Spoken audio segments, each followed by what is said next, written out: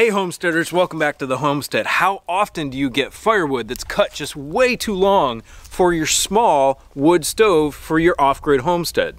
Today we're going to show you how to make a jig for your chainsaw that's going to cut this down to size to fit in your stove. Let's go.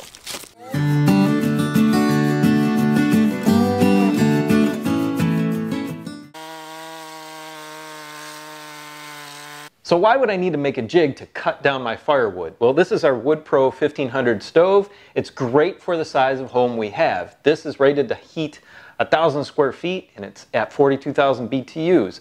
Our house is about 1,660 square feet, and the main living area and our master bedroom, which is where all the heat goes from this, is about 1,000 square feet. But this thing is small. Let's show you the firewood that we cut and the firewood that we purchased this year and show you how it fits inside. So this is a piece of firewood that we purchased this year. If you haven't seen our video on how to purchase firewood without getting ripped off, click on the card on the top of the screen. This piece right here we cut from our property. So if you remember in the other video talking about purchasing firewood, we told you that in this area of the country, firewood is cut in 18 to 20 inch lengths instead of 16-inch lengths. And as you can see here, this one is actually just a little bit under 18 inches. The one that we cut is exactly 16 inches. So on the interior of our stove to the interior of the fire brick, we have about 18 inches. So let me show you. This piece is pretty slim and it's pretty long. Maybe if I split it in two, that's going to fit in here. But this piece itself actually does not fit in this stove at all, and this is one of the shorter pieces that I purchased. So if you're not cutting the wood yourself, you've got an issue. So here's the 16-inch log that we cut on our property. Now that fits in there with no problem, but the way we build fires and the way we get them started is that we angle the wood.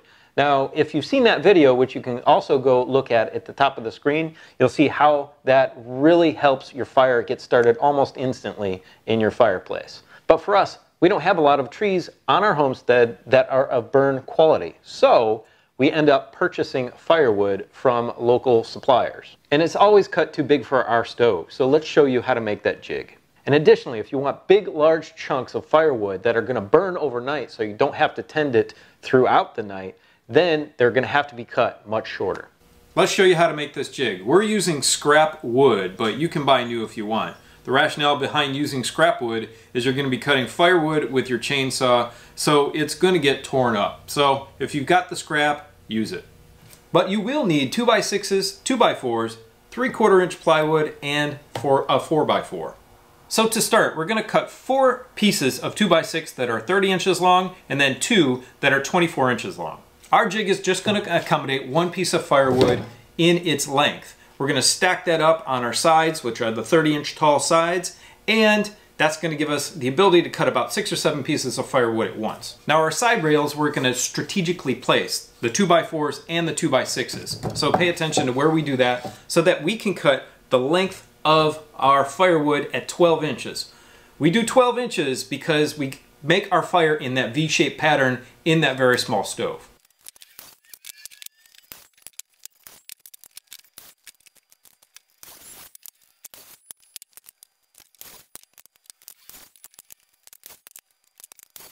So for our plywood, we want 4 pieces that are 9 inches long and no more than 4 inches wide.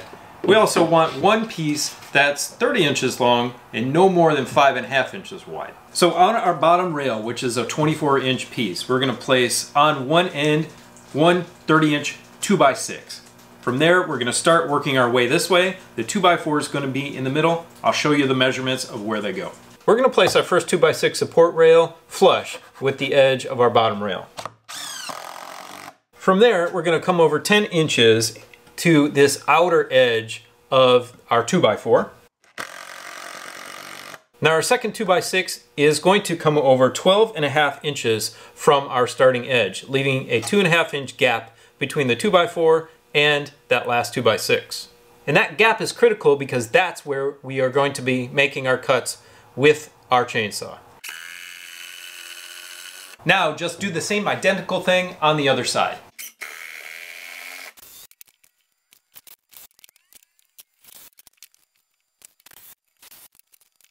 From here, we're going to use our 9-inch scraps of plywood on the top. We're going to use 2 on the top and then 1 on either end.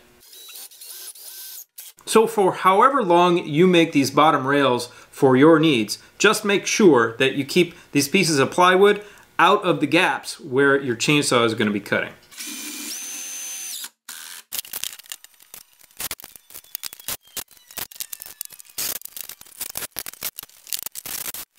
So on our starting side, on this end, this is where we want our last piece of plywood, and that's just to hold all the wood even on the inside on its starting side. So for the project, we use 2.5-inch deck screws, 3-inch deck screws, and 1 1/4 inch.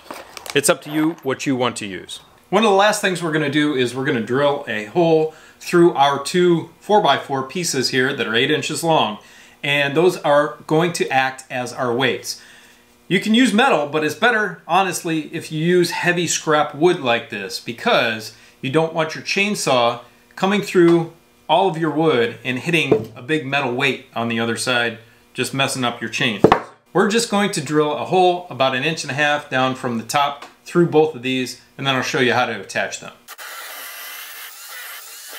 So we've just got some contractor's twine here. You're going to need 2 pieces of that twine or whatever string you use that are at least 7 feet long. Loop it through the hole on your weight and tie it off. From there, we are going to tie it around the bottom rail between the 2x4 and our starting 2x6.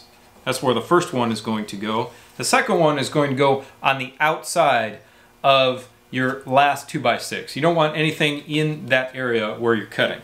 Now that we have everything together, let's go show you how it works.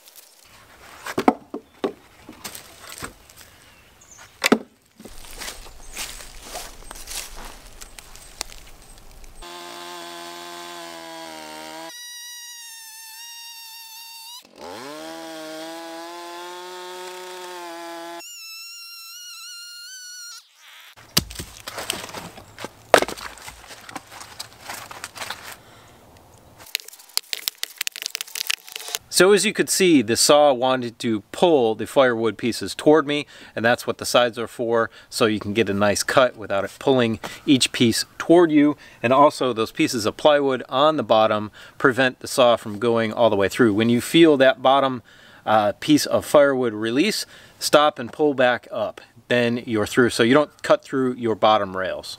If you want to put a thicker cross member on the bottom, like a 2x4, you can do that. You can see I went through a little bit, but it's no big deal. It's all just scrap wood. We know this video is going to be helpful for all you small stove owners. Now go check out this video right here, which shows you how to start a fire in your wood stove the first time, every time. Have a great day. We love you. See you in the next video. Bye.